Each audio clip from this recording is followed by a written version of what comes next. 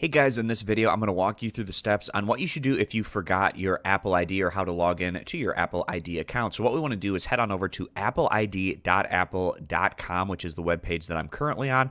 I'll post a link down in the description so you can access this page through that link. And from this area, we can either click sign in right here, or we can scroll down a little bit and find the sign in option right here. So we're going to click on that. Now, for those of you that have forgot your Apple ID and or your password, what you want to do is click on this forgot Apple ID or password option down here. This is going to take us over to the next page where if you forgot your password, what you want to do is enter in your Apple ID here, then fill out the CAPTCHA by entering the characters that are in the image in this area. And then we can click continue. Now, on the other hand, if you forgot your Apple ID, then you can look it up by clicking on this look it up option.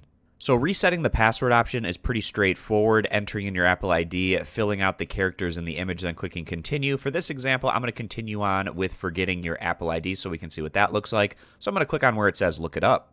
Now again, this is going to take us over to a new page where we need to enter the information below to find the Apple ID that you're looking for. So you're going to enter in the first name, last name, and email address that is associated with the account that you're looking up an Apple ID for. So enter in that information, then type the characters that are in the image in this box, and then we're going to click continue.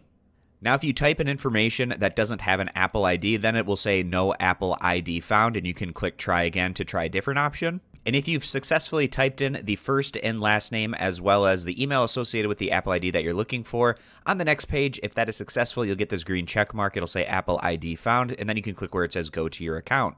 And then that's going to take us back to the home page, and again, we click where it says sign in. And now that we know the Apple ID, we can enter that in here and then continue. But if you're in a situation where you just found out your Apple ID, but maybe you still don't know your password, you can click this link where it says forgot your password, click on that, and then enter in the Apple ID, which you now have, enter in the characters that are in this box, and then click continue so that we can get the password reset.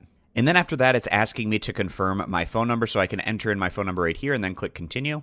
And then it says that a message with instructions has been sent to my iPad and use it to finish resetting my password. So I can go over to my iPad, tap allow in the notification shown on the iPad, and then follow the on-screen instructions to reset the password.